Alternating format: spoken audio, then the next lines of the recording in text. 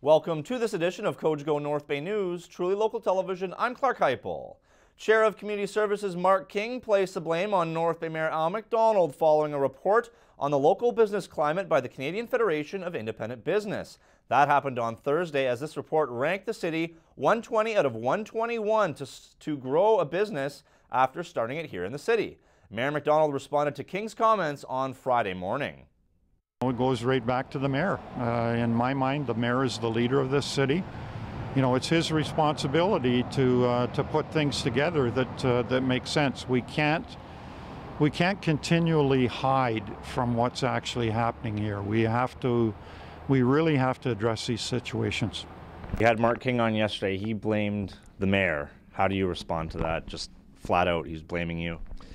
Well, this isn't grade 3. We need to work together to provide the environment for business to be successful. We need to work with the provincial and federal governments to bring everyone to the table. It's not just one person or 10 people of council. It takes a whole community to be able to look for leads and bring ideas and suggestions forward. How do we cut red tape? How do we get taxes down? So those are all the things that we need to work together on. Must be frustrating having that headline out there when you're trying to do all these things and then that headline goes up.